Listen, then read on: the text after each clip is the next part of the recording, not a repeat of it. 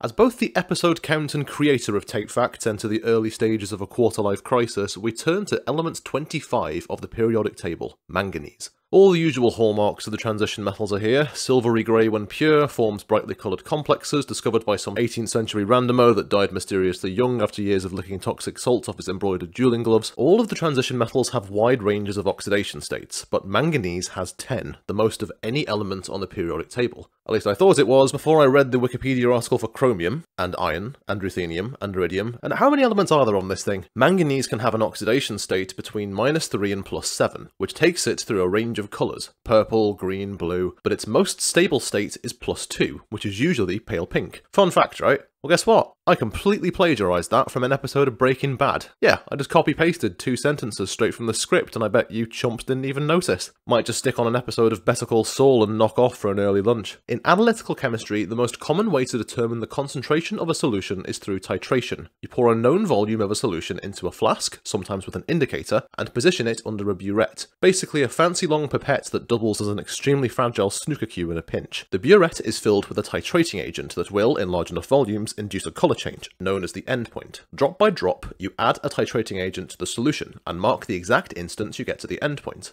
One of the most common titrating agents is potassium permanganate, a bright purple liquid with manganese in its +7 oxidation state, and I'm sure has brought back some traumatic flashbacks to chemists that had to use it in school. When performing a titration, you have to have the patience and reflexes of a Buddhist monk. If you're even 1 drop over, you'll miss the pale pink endpoint and get a fluorescent, retina-scorching violet. The colour of the walls in analytical chemistry hell, where you will be sent for evermore to atone for your failure. These days, most titrations in industry are automated. Robots can measure endpoints far more precisely than humans can, and they're less likely to complain when you don't give them sick pay or bottles to go for a wee-in. The oxygen-evolving complex is a manganese and calcium enzyme that makes photosynthesis possible in plants. Manganese is an essential mineral in both humans and plants, but unfortunately people can't use it to turn sunlight into Findus crispy pancakes. However, if our current understanding of its biochemical properties is well-founded, we can use it to make nice healthy bones. In rats, manganese deficiency was associated with skeletal abnormalities, and a 1998 study at UC Davis linked manganese deficiency to lower circulating concentrations of IGF-1, the hormone largely responsible for growth spurts in adolescence. Fortunately, for a guy that knows sweet Fanny Adams about biochemistry, this isn't exactly a pressing issue. Manganese deficiency is an exceedingly rare diagnosis in humans. Even if something really weird was going on with your diet, it's not something that most doctors actively look for. You can get more than enough manganese in your diet in loads of staple foods, and if you're deficient in it, chances are you're also deficient in about 1,000 other things that are easier to check for. In fact, depending on your job and where you live, you should probably be more concerned with having too much manganese in your body. In the 19th century, doctors noticed that young steel workers were showing signs of an unusual new disease that would later be known as manganism. Early stage symptoms, mood swings and headaches; late stage symptoms, tremors, whispering, monotone speech, a slow shuffling gait, and hypomimia, a permanently muted and mask-like facial expression. Now, medics in the audience may have spotted this condition bears an eerie resemblance to Parkinson's disease, a condition manganism sufferers have historically been misdiagnosed with. Parkinson's disease is most common in the elderly and is caused by the degeneration of nerve cells in the brain, affecting the production of dopamine.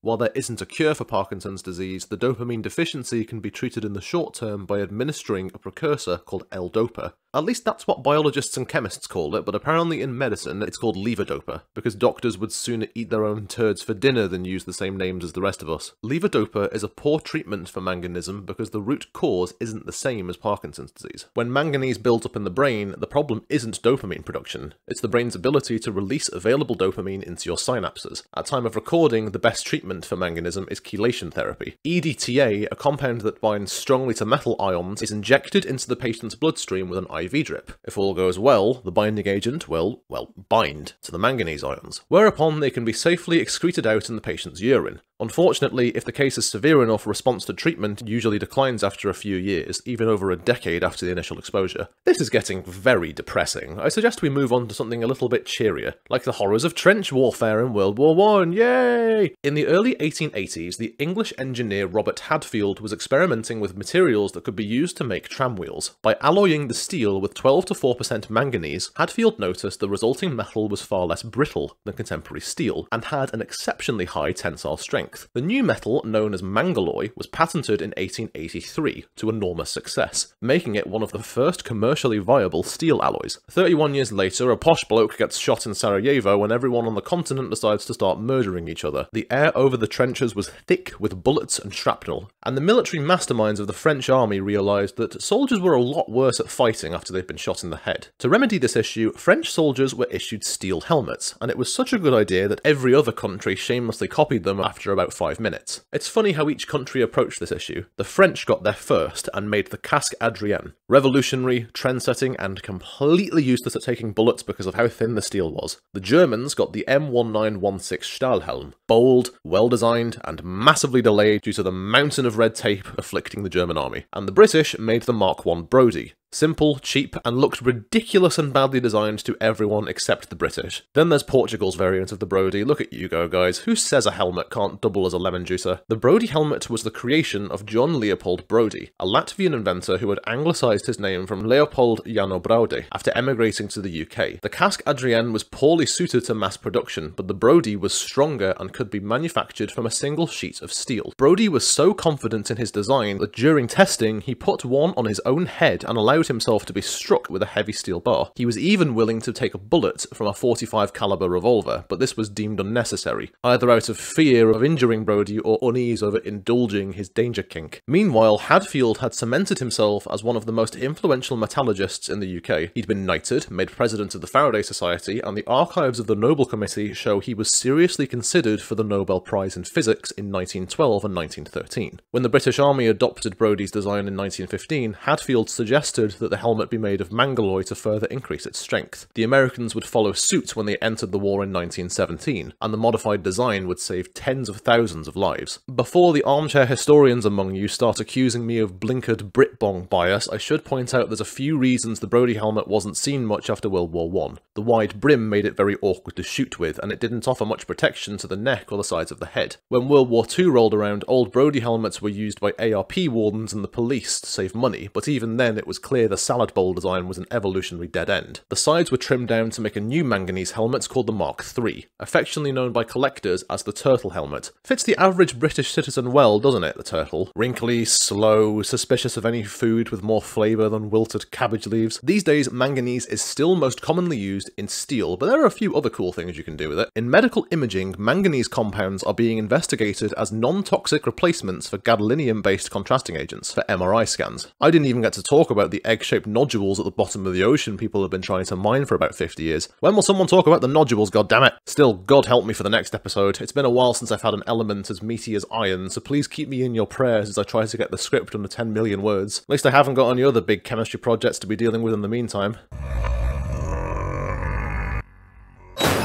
Hey there, son. How are you getting on with your computerized games? Frag any noobs on 5th night?